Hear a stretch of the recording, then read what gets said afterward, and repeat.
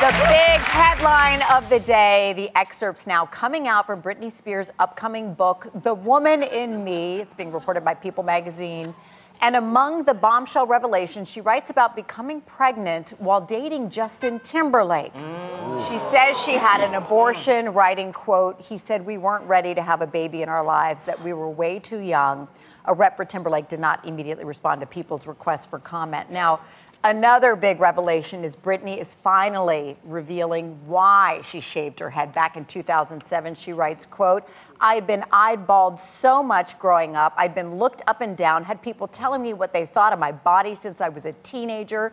Shaving my head and acting out were my ways of pushing back." And it was just a year later after that, in 2008, when Britney was placed under her father's conservatorship. So how do we feel about Britney now telling all? She's revealing her side of the story, Amanda. Yeah, I mean, I feel like even people who don't read books are going to be reading this book. I mean, to finally hear Britney's side of the story after all of these years, after all the speculation, I think it's going to be really powerful. I really hope Britney is ready for everything that's going to be coming her way. You know, I worry about that, actually. There's a lot of, when you put out a book, especially a book of this magnitude, the press and the media and I'm sure there's going to be a lot of support, a lot of backlash, there's going to be a lot of opinions.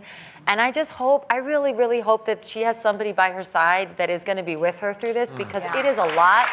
She's well said. I think it's well said. I didn't even think about that. You're absolutely right. It's a lot. It's a lot. And, you know, if you follow her on Instagram, it doesn't look like she can take a lot. So I just hope that she has a good friend, somebody by her side. And somebody tell her to stay out the comment section, because you know they're definitely, as you said, as you put all that stuff out there, especially the excerpt that came out about the abortion, that one was like, whoa. I mean, TMZ just reported, and they were saying that, you know, after some heart-wrenching discussion, they agreed she should, that they would get an abortion. And I was like, wow. Like, so I wonder what went into that. I know how much control her father had in her life. Like, what went into that decision? She was very young. It's going to be interesting to read. She did right. You know, she thought Justin Timberlake then was the love of her life. She wanted to be married to him. So there's a lot that, you know, we're not hearing his side of the story just yet. Regarding the head shaving, though, I think what's so fascinating, I think, and a lot of women feel this way about your hair. Your hair is your sort of sense of identity and control. And I think, like, that is a move that I think, not maybe shaving their head like that, but when something happens, people sometimes, like, they chop their hair or they cut bangs. I know I've cut bangs. I've done it. Dyed my hair multiple colors in the past. And regarding the head shaving, she said, quote, "If I thought getting criticized about my body in the press was bad, it hurt even more from my own father. He repeatedly told me I looked fat and that I was going to have to do something about it." And that is just so striking, because then during the conservatorship, she said she had to grow her hair back, she had to lose weight, her image, you know, under the conservatorship was being closely watched by her father and everybody who controlled her. So 15 years of that, you can imagine what that does to a person. That's tough. I mean, I tell you, you know, I empathize that she had to go through something like that, you know, especially in her safe space with her family to begin. I mean, it's, you know, obviously it's horrible that it happens to be scrutinized like that, you know, outside of the home, but inside of the home, that's where you want to feel safe. And for your father to say something like that to you, that's tough. That's tough. But you know what? I've heard Janet Jackson talk about things that were said about her when she was younger. You know, and like you said, when it comes from a family member, and definitely a girl and her father. And I will tell you something. I've said this on this show before, but I thank God for my father, who always, you know, said, you know, you are daddy's baby, and you are pretty, and you can do anything you want to do.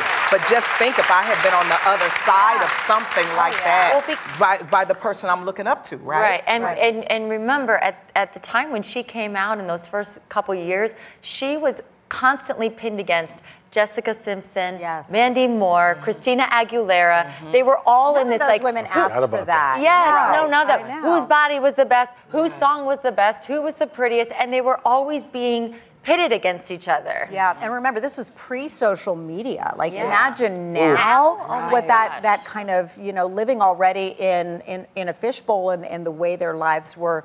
They were tailed everywhere they went. Every move was analyzed. Every video they put out. What is she saying? What is she doing? But what I really want people to take away from this book, and get the book, because it seems like Britney is strong enough to say her side, her feelings, why she did. So you don't have to speculate anymore. You hear it from her.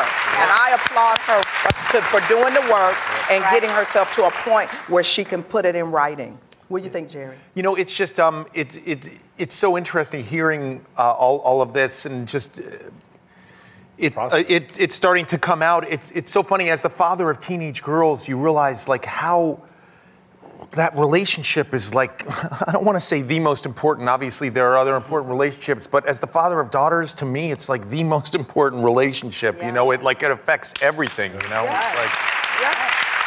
Your sense of self-worth. And she writes into what she finally feels in writing this book. It's just like, no more conspiracy theories, no more other people telling my story. This is me in my own words telling you everything that I was going through. So it is going to be a fascinating read.